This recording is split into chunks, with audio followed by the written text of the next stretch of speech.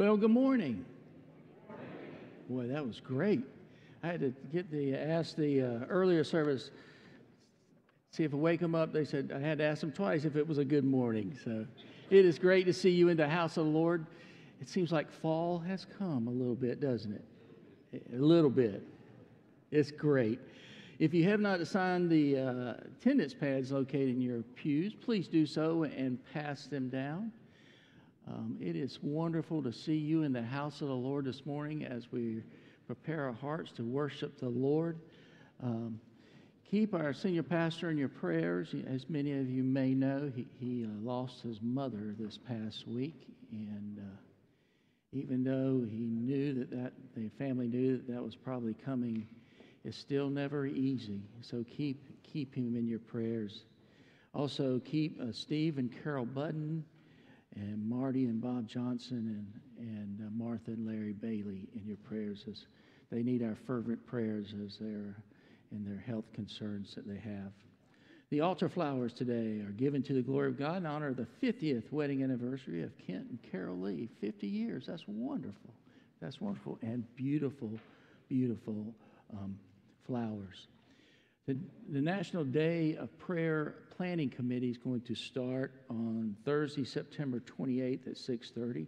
If you were here this past year, I think it was past May that we had it. It was a wonderful time. The fellowship hall was packed to the gills, had a great message from various pastors, and then also the head of Charleston, the president of Charleston Southern, Dr. Don D. Costin, who's no longer with us. He's the president of Liberty now. But it was a great time. So if you're interested in being a part of that, please come on Thursday the 28th at 6:30. Habitat for Humanity Work Day is coming up, and that'll be on Saturday, September 30th, 8 a.m. to 12. And if you need more information, contact Barney Duncan. I think in the back of your bulletin there's an email address and phone number for him as well. One more announcement. Karen, come on up.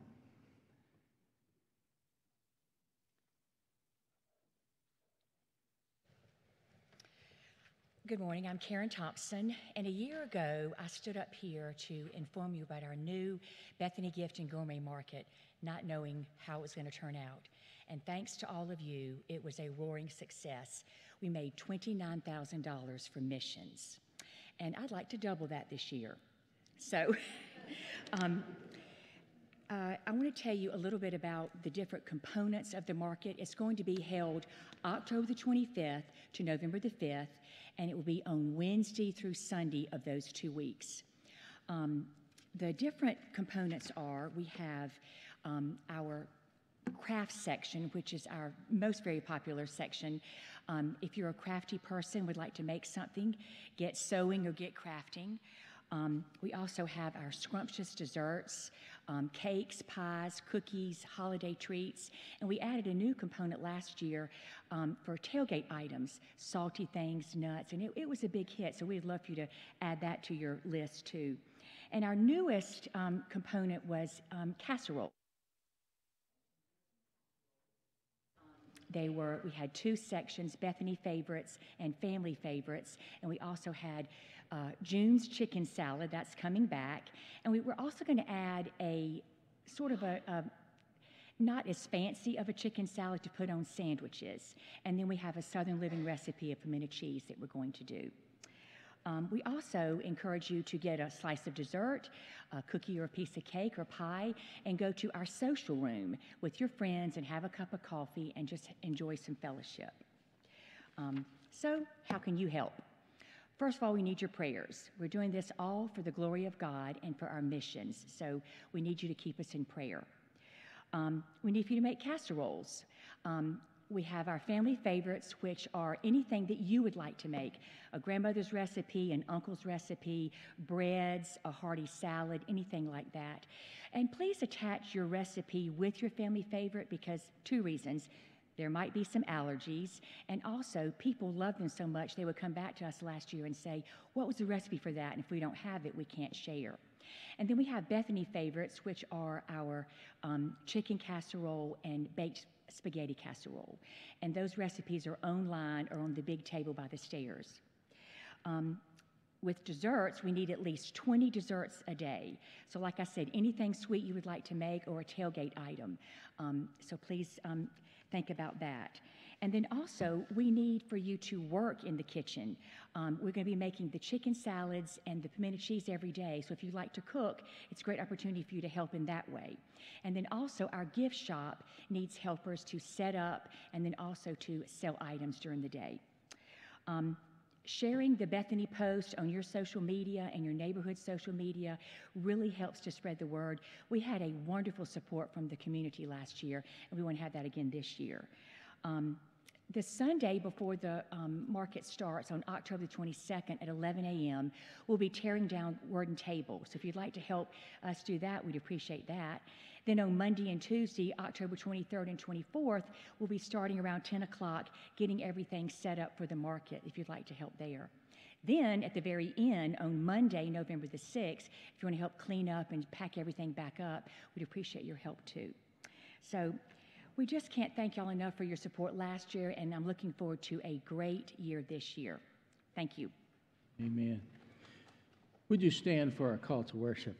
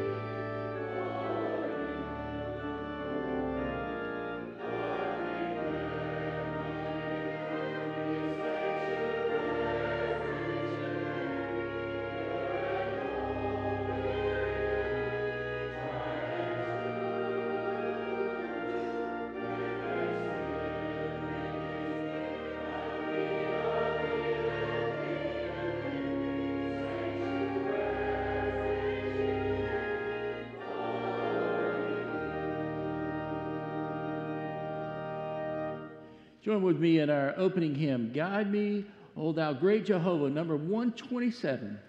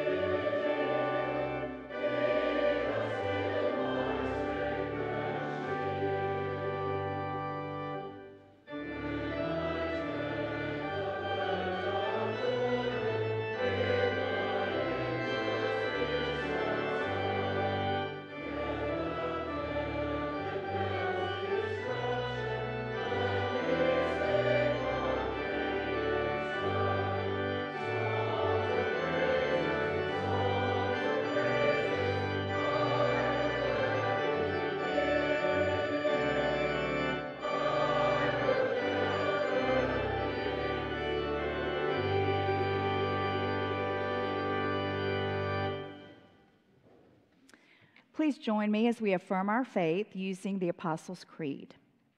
I believe in God, the Father Almighty, maker of heaven and earth, and in Jesus Christ, his only Son, our Lord, who was conceived by the Holy Spirit, born of the Virgin Mary, suffered under Pontius Pilate, was crucified, dead, and buried. The third day he arose from the dead. He ascended into heaven and sitteth at the right hand of God the Father Almighty. From thence he shall come to judge the quick and the dead. I believe in the Holy Spirit, the Holy Catholic Church, the communion of saints, the forgiveness of sins, the resurrection of the body, and the life everlasting. Amen.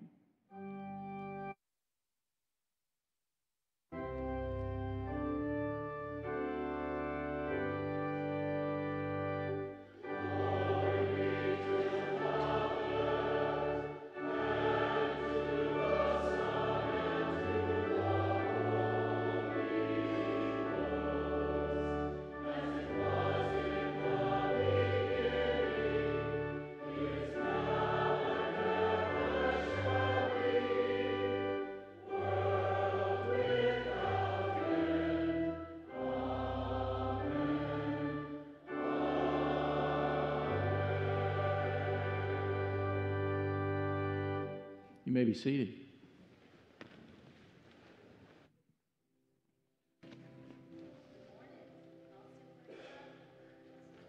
You want to come up, Parker? Okay. Olivia, is she up there? Temperance? Y'all want to come down? All right, come on, let's sit down. How's everybody this morning? Good. We're going to wait just a second for Olivia to make her way down. But as she's doing that, how was your week? Good.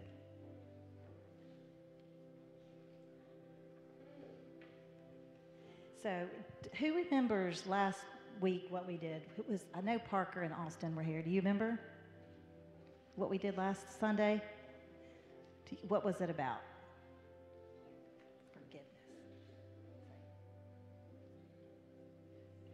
It was about forgiveness.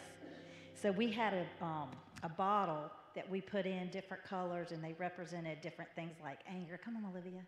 Anger, sadness, or when we might hurt somebody's feelings. And then we had a balloon that represented Jesus, and it sucked everything out. And we said that Jesus can be the one to suck out all that anger and sadness and hurt. So this week we're talking about fairness, which is another hard thing that we have. Sometimes it's hard when things aren't always fair. But in Matthew 20, Jesus writes us a parable. Does anybody remember what a parable is?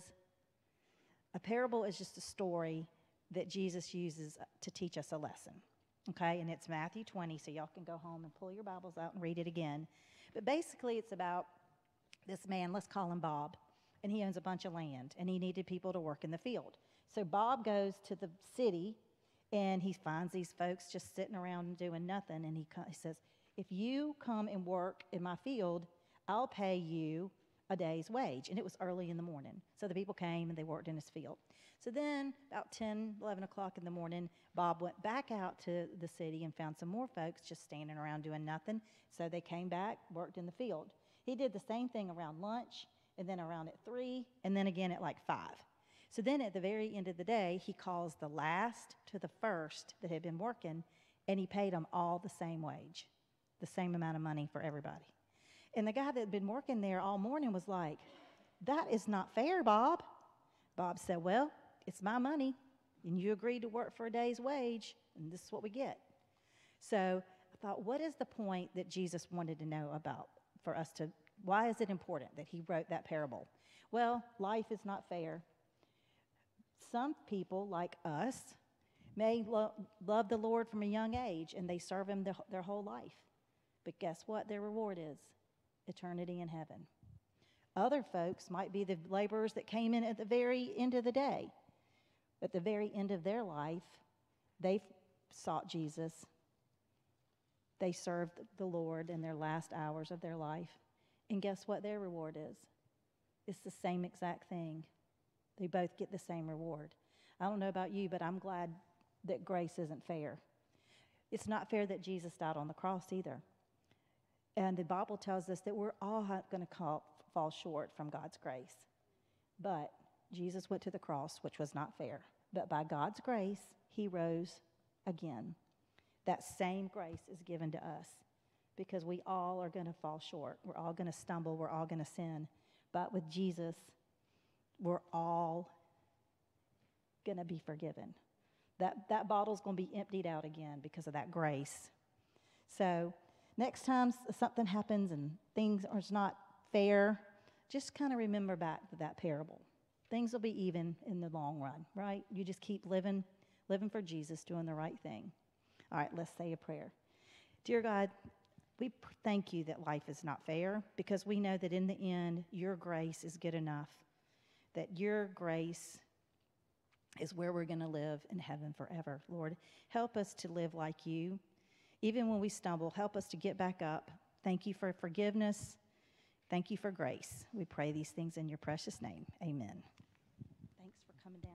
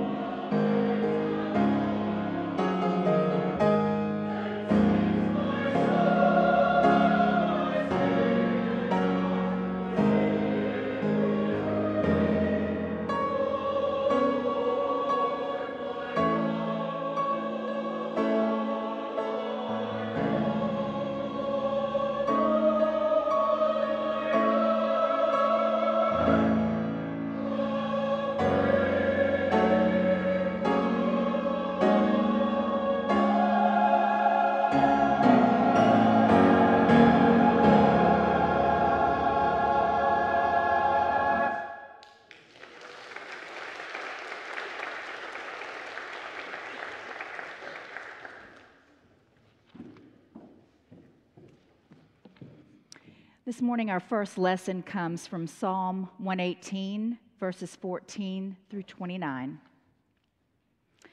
The Lord is my strength and my defense. He has become my salvation. Shouts of joy and victory resound in the tents of the righteous. The Lord's right hand has done mighty things. The Lord's right hand is lifted high. The Lord's right hand has done mighty things. I will not die, but live, and I will proclaim what the Lord has done. The Lord has chastened me severely, but he has not given me over to death. Open for me the gates of the righteous. I will enter and give thanks to the Lord. This is the gate of the Lord, through which the righteous may enter. I will give you thanks, for you answered me. You have become my salvation. The stone the builders rejected has become the cornerstone.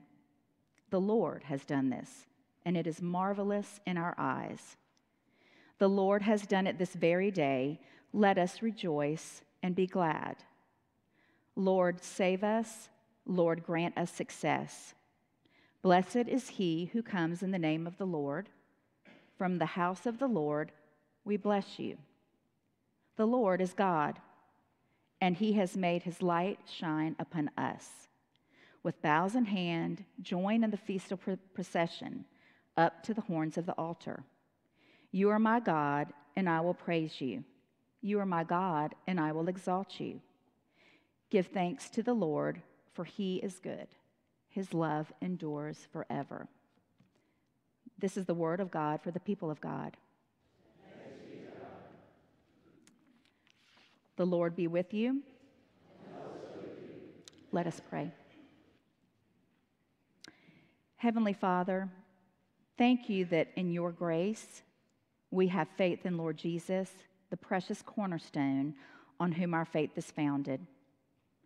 Thank you that Jesus was willing to come to earth and be despised and rejected so that he could become the rock on which we stand. We praise and thank you for your goodness and grace, your kindness, loyalty, and deliverance in times of trouble.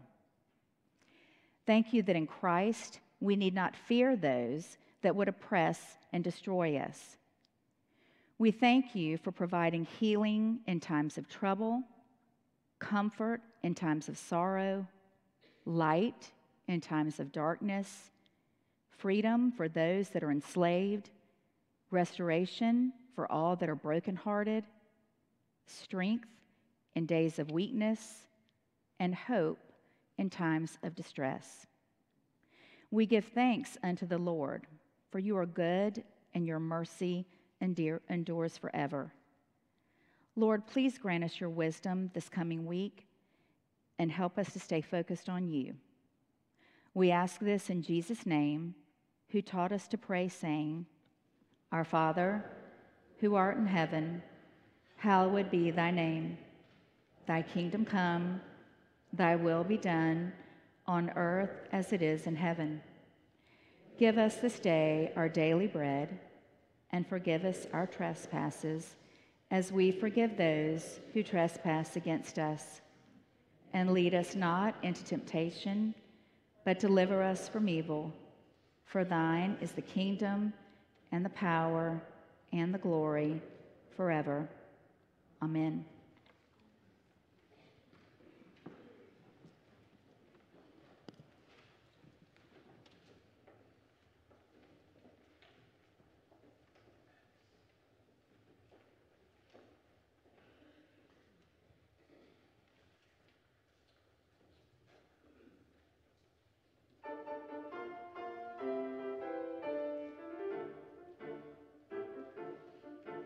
If God be for us, who can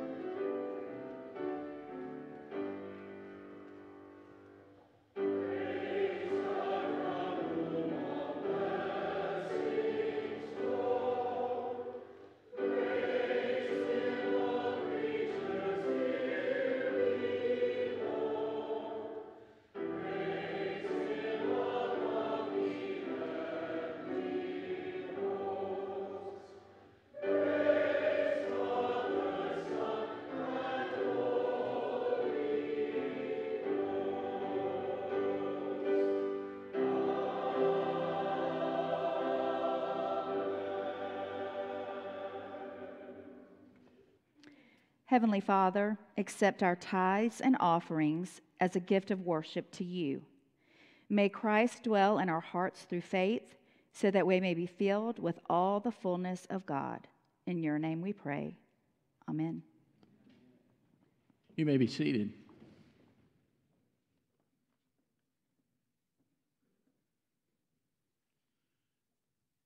Our scripture lesson today is taken from 2 Samuel, the 9th chapter, the 1st through the 13th verse.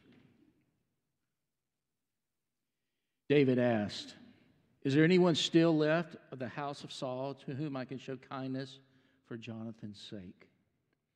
Now there was a servant of Saul's in the household named Ziba. They called him to appear before David, and the king said to him, "Are you Ziba?" "Your servant," he replied. The king asked, "Is there no one still left in the house of Saul to whom I can show God's kindness?" Ziba answered the king, "There's still a son of Jonathan. He's crippled in both feet." "Where is he?" the king asked. Ziba answered, "He is at the house of Machir, son of Ammiel, in Lodabar." So King David had him brought from Lodabar, from the house of Machir, to the son of Ammiel. And when Mephibosheth, son of Jonathan, son of Saul, came to David, he bowed down to pay him honor. And David said, "Mephibosheth, your servant," he replied. "Don't be afraid," David said to him, "for I will surely show kindness for your father Jonathan. I will restore to you all the land that belonged to your grandfather Saul, and you will always eat at my table." Mephibosheth bowed down and said, "What is your servant that you should notice a dead dog like me?" Then the king summoned Ziba, Saul's servant, and he said to him, "I have given your master's grandson everything that belonged to Saul and his family.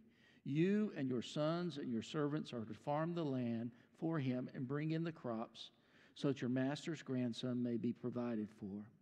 And Mephibosheth, grandson of your master, will always eat at my table." Now Ziba had 15 sons and 20 servants. Then Ziba said to the king, "Your servant will do whatever my lord the king commands his servant to do." So Mephibosheth ate at David's table like one of the king's sons.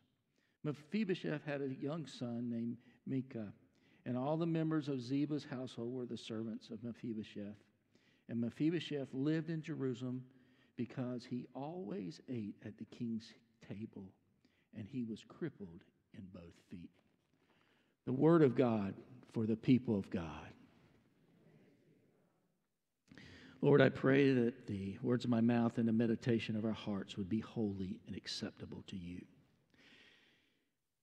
Some weeks ago, as I knew that I was going to be here with you in the sanctuary services, I was praying about, God, what do you want me to preach on?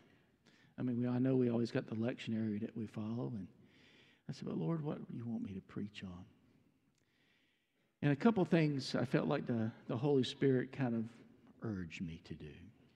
One was, you remember when we had New Member Sunday a couple Sundays ago? And in the Word and Table service, we welcomed a new member.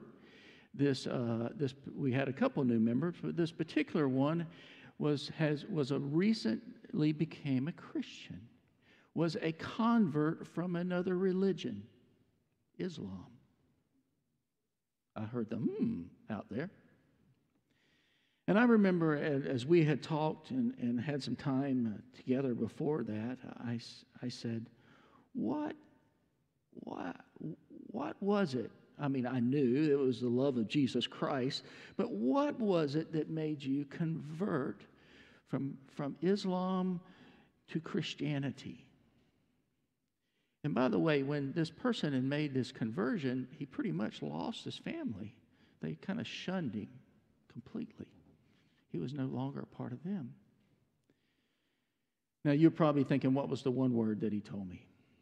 If he had said Jesus, that'd been no surprise to any of us. But he did say Jesus in a different way. The word was grace. Grace. The youth and the youth sang this morning, and also the children's choir. And one of the things that the children's choir sang was "Your Grace." And Mary Lynn said, "Well, we just need to stop the sermon right now. Stop the service. It's done. We're going to have the benediction." I kind of felt that same way when you were singing "How Great Thou Art." I wanted to stand up, and I've been in churches when they started singing like that, they bring out the towels and start. But God's grace. About a month or so ago, I'd finished up a sermon series in spell and word and table, and it was on grace. And one of the sermons I preached is from this very passage. So you're not getting leftovers. You're kind of getting something I felt like God put on my heart again. And this is from, as you see, as David is at the peak of his time as the king. Before I get into this passage, I need to back up a couple chapters. I want to read one verse out of chapter 4, 2 Samuel. This gives you a little bit of background on who this Mephibosheth guy is. Chapter 4, verse 4. Jonathan, son of Saul, had a son who was lame in both feet. He was 5 years old. And when the news about Saul and Jonathan came from Jezreel, his nurse picked him up and fled. But as she hurried to leave, he fell and became crippled. His name was Mephibosheth. Now, what had taken place, as you may know from your Sunday school lessons, is that David became the king at last. Saul had been the king, Saul's son Jonathan. But the news had come to them that for the family of Jonathan and Saul that said that they were dead. Jonathan and Saul had been killed in battle. Now, what happened back then, and it's still and we see it in other places in the Old Testament, and we still see it, believe it or not, in some places in the world today. But when a new king, a new dynasty came on scene, if there was any family members or leaders from the old dynasty, you know what they did to them? They killed him. They killed him. So, this caretaker, this nurse for the son of Jonathan, Mephibosheth, when he was 5, the news came to her. You heard the words in chapter 4.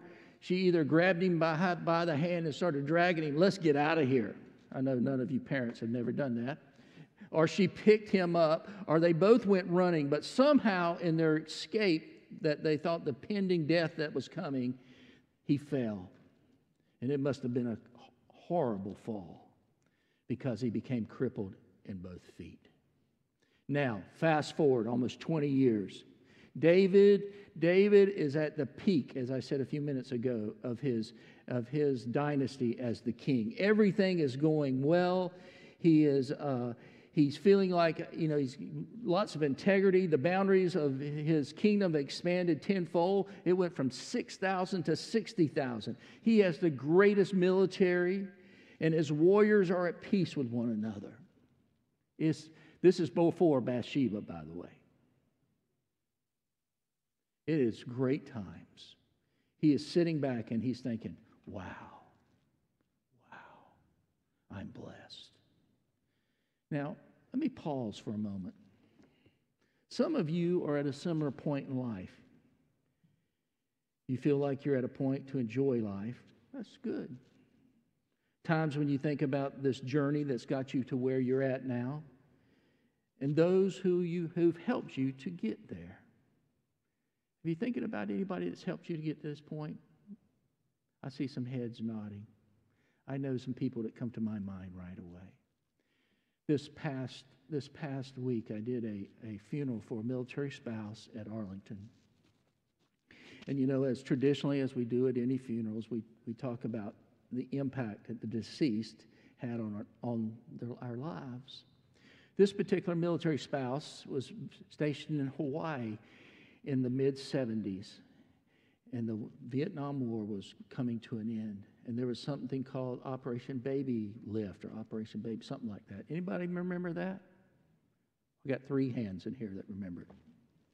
Well, what happened was all these orphan babies and young children that were in Vietnam, we rescued them. We put them on military planes, we put them on charter planes, and we brought them back to the U.S. But they stopped in Hawaii. And in Hawaii, you had all these military spouses and medical corps. They would go and take care of these babies, tend to these babies for a certain amount of time before they went back on their flight coming to here to the U.S. Well, this particular person that we were honoring this past week, she had been one of the first spouses on those planes. And she held this malnourished, dehydrated little child and cared for him for some time until they took him on to here to the U.S. Now, why am I telling you this story?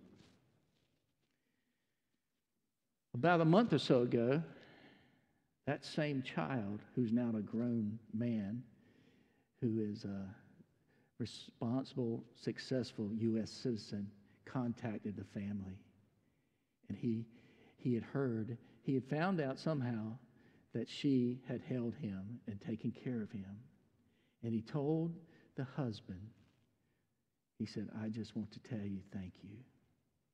He said, I don't remember, but thank you. The impact that, that she loved and cared for me at this time in my life. What a tribute to somebody. What a tribute. And I imagine many of you have got somebody in your life that's done the same for you or that you have done for them. That is where David's at right now.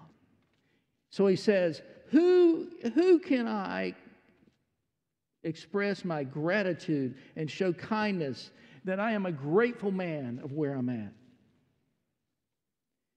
And you hear the words, you went to the servant of Saul who was still alive, Ziba, and he says, is there anyone living from the family of Saul or Jonathan that I can say thank you to? And as you heard me say, and I kind of emphasized it, he said, yeah, there is this son of Jonathan, and, he's crippled in both feet. You probably don't want to give him, this is my words, you probably don't want to give him anything. He doesn't deserve anything. But he didn't ask if he deserved anything. He says, send him to me. Bring him to me. By the way, if you noticed, the land where they were at, where Mephibosheth was at, was a place called Lodabar. Lodabar literally means no pasture land, a barren land, a wasteland. That's where he's at. And King David says, bring him from Lodabar to me. The king sent for him. And can you only imagine, as this now probably 20-year-old, 25-year-old, 26-year-old man who's crippled, who knows who David is, the most powerful man on the planet at that time, he's coming before him. And David says, don't be afraid. I think if I was Mephibosheth, I would be a little afraid. By the way, you know what one command that Jesus made more than any other command in Scripture? I've kind of told you the answer. Don't be afraid. Don't be afraid. Bethany, I'm telling you right now, don't be afraid. Do we believe in how great thou art? I know I'm kind of meddling a little bit here, getting off track.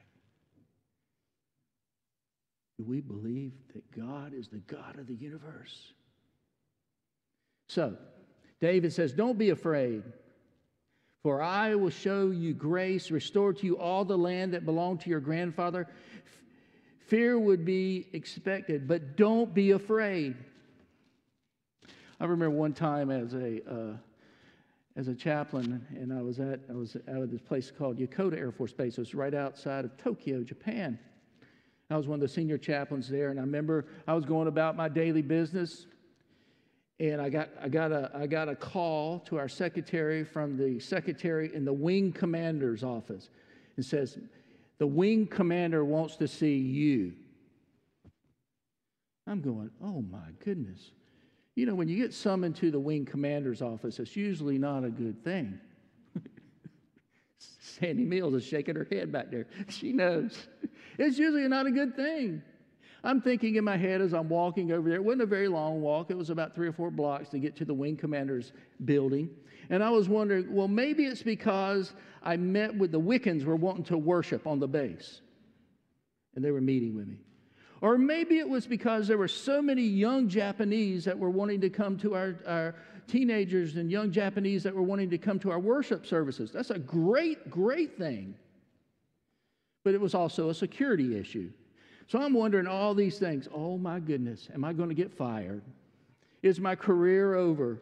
What's going to happen? And I come into him and I say, sir, you know, I know that you wanted to see me. And he said, sit down. Yes, sir. He says, you've been chosen to go to a very elite school in leadership with others chose Air Force officers. And I just wanted to be the first to let you know. And I'm thinking, how in the world did this happen? It's not what I expected. I can only imagine 100 times that's what Mephibosheth was thinking. He's standing in front of this mighty king. He's crippled. He's kin to the people that for 14 years that tried to get rid of him. And he says, I want to show you grace, and I want to give you everything that your grandfather and your father had. Woo! Man. He expected he might be punished or die, but it was grace. He says, what me, a dirty dog like me, living in a wasteland? Have you ever said that to God? You're going, God, really? Wow. Wow. Then the king called Ziba, Mephibosheth. He says, will always eat at my table. Grace and tablecloth will cover his feet. It doesn't matter that he's a cripple. He is part of my family. He is part of mine. You know, as God's children, we've been adopted, grafted in. We are his. And all David's family sits down for dinner at the king's table. Can you only imagine this? I don't know if you know about about David's family. He had these awesome sons. He had this one son they said he was just unbelievably handsome. He had another son who was a great warrior. He had a daughter that was beautiful. And then there was Solomon, the wise one. And can you imagine? They all come in. They're sitting down at David's table. And then you hear this Mephibosheth coming in. But you know what? He was part of the family. He was part of the family. Today, they would all be singing Amazing Grace, once was lost, but now I'm found. And why do you think this story, which is a little kind of obscure story, is in the Bible? We get the little glimpse in chapter 4 of what happened to him. Now we get a whole chapter in chapter 9 that tells about him, and then we don't hear about him again. It's kind of like the prodigal son in the Bible. It's showing that God's love and His grace is so amazing. Today, again, we'd all be singing Amazing Grace. Once I was lost, but now I'm found. Through many dangers, toils, and snares, I've already come. It is grace that has brought me safe thus far, and grace will bring me home. I want to tell you, I was very fortunate. I grew up in a very blue-collar family, but I had a mom and dad that loved the Lord and took me to church, and I became a Christian at an early age. I know for many people that is not the case. I grew up had a great teenage years. They weren't perfect, and I sure wasn't perfect.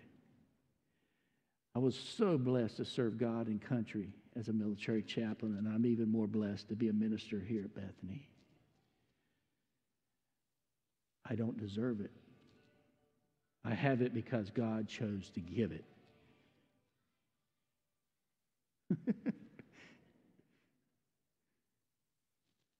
Grace. Grace. God's grace. That made everybody smile. It's greater than all our sins. I don't deserve it.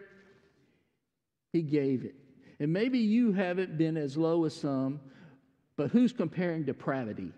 Maybe your failures are not their failures, but in God's eyes, it's all failures. We all have sinned and come short of the glory of God. Maybe not crippled in your feet, or in your hands, but we are all crippled in our hearts. David adopted Mephibosheth into his family and gave him status at the table. And so we too have been adopted by amazing grace with promises of joy and unconditional love that we should share with others. We should reflect that same. I know sometimes it's hard. I just came from D.C. where everybody's mad and everybody's in a hurry. And everybody wants to run you off the road. Sometimes it's kind of like that on Ashley Frustrated. But grace, God's grace, this world needs God's grace. We need it. We have been given it.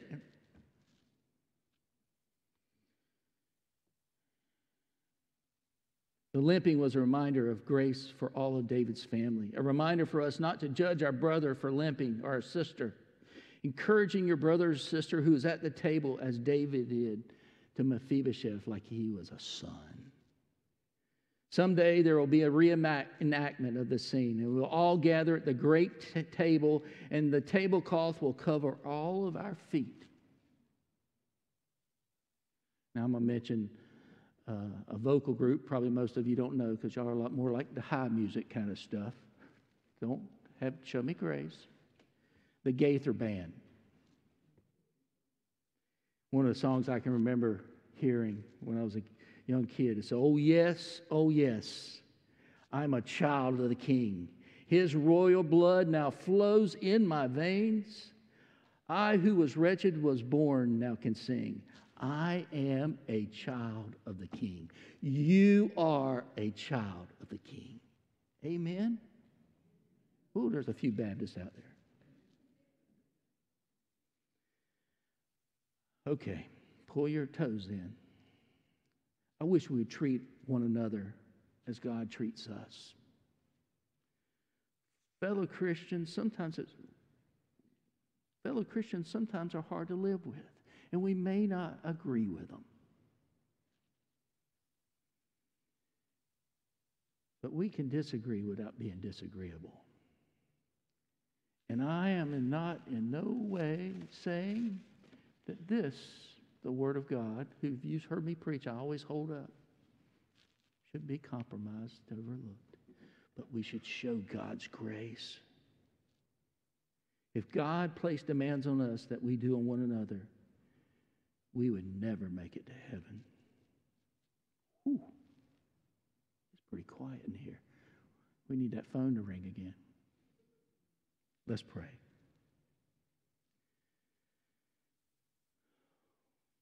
Marvelous grace of our loving Lord. Grace that exceeds our sin and our guilt. Yonder on Calvary's Mount outpoured, there where the blood of the Lamb was spilled. Grace, grace, God's grace. Grace that will pardon and cleanse within. Grace, grace, God's grace. Grace greater than all our sin.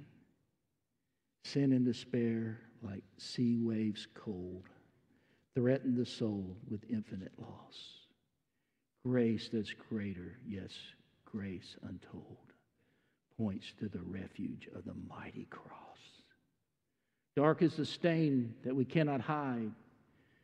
What can we do to wash it away? Look, there's a flowing crimson tide, brighter than snow you may be today. Marvelous, infinite, matchless grace, freely bestowed on all who believe.